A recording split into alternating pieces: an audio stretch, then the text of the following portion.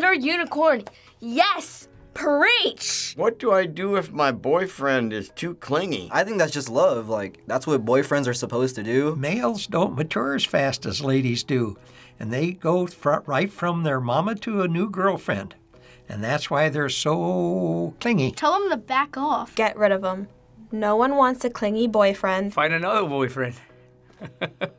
You know, have 1, 2, or 3. I think if your boyfriend really is too clingy, you should kind of cool it with him.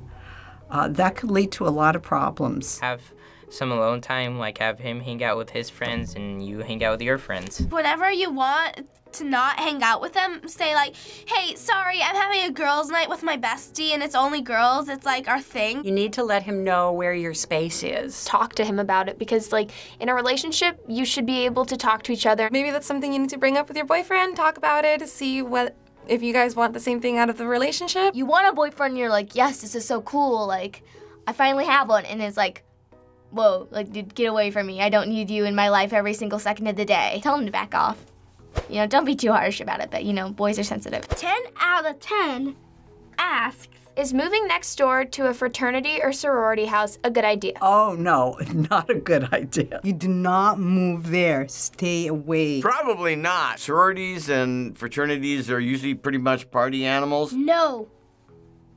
You should get your rest so you could go to college and be successful. Do you like not sleeping? Because that's probably gonna happen pretty often. Unless you want to have like a TV thrown in your window or a bunch of drunk people banging on your door late at night, I wouldn't recommend it. If you like a lot of noise and a lot of rowdy behavior and a lot of drinking and urinating happening on your property, it's fine. If you're okay with like really loud music and drunk people next to you during the late hours, then yeah, I guess. Yes, I think it's a good idea. You'll be having fun all the time. Do you like conversations? Then you bet you should. I think so. I mean, I've been to my sister's sorority house, and it's been a lot of fun.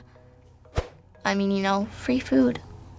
Ian Gilmore says, how do I tie a bow tie? Go on YouTube, type in how to tie a bow tie. People, ask Google. Ask your girlfriend. Buy one of them that are already tied for you. You do what I do and buy the fake ones that have the clip around because I can't either. You get a ready-made bow tie that you clip from the back, and here you go, you're good to go. Just like you tie your shoes. You know, I tie my shoes in a bow tie. You should go to like an adult who has a lot of bow ties. You know how to tie a bow tie. It's pretty common sense. Go to a tie shop, especially one that specializes in bow ties. It's a real art. I solved that problem many, many years ago, whether it's a bow tie or a regular tie. Look, I don't wear a tie. I have absolutely no idea, and most men have no idea how to tie a bow tie. Actually, some of the wives might be better at it. Chick Koala Care 3 asks, how do you deal with life when you're sensitive and an overthinker? That is a really good question. Meditation helps a lot, trust me. Meditating.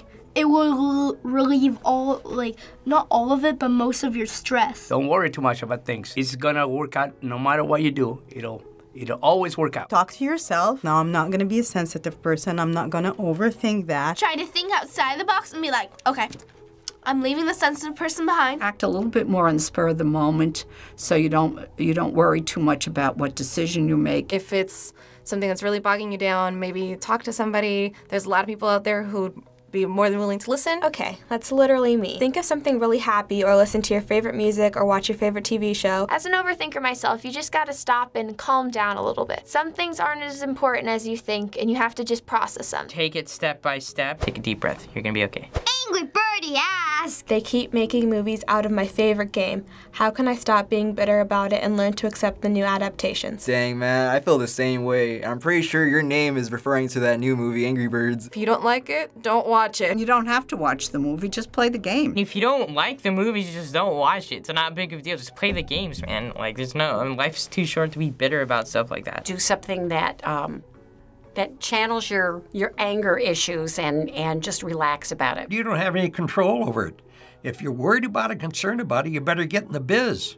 Make a few changes yourself. That's pretty cool. I mean, you get to see a live action movie of how your game would be. If it's your favorite game, why are you mad? You gotta learn to accept it. You can still play the game and still watch the movie. I mean, they're gonna be different. Say, I'm not gonna let it bother me. You can change you, but you can't change this. The industry will keep making your favorite things, but you just have to learn to live with it because you probably will like these new movies if you just think of it in a new light. Think about it as your franchise is growing.